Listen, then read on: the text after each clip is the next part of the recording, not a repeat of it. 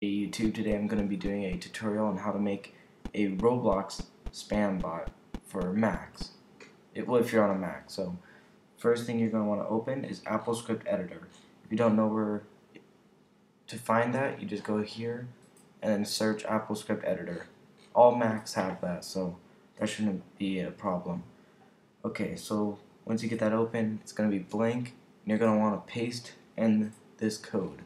This code will be in the description for you, so you don't have to memorize this. Okay, so how to use this is right here. This is where your spam messages will go. So you want to erase that, and then you want to put a slash, because on Roblox you have to put a slash before you talk, and then type in your message. Okay, once you're done, just gonna hit run, and then click on the Roblox window, and it'll spam for you. And the thing is, it doesn't stop until you hit the stop button. So I'm just gonna stop it real quick. That way, it doesn't get all laggy. Cause sometimes it lags, but okay.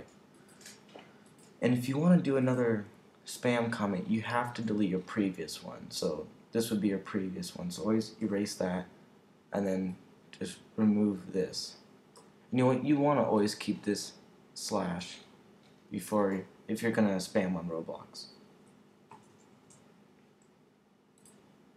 So just like that, run, and then click on your Roblox window. And that's about it. And so yeah, just always make sure you delete your previous comments. And that's it. So if you like this video, please subscribe for more.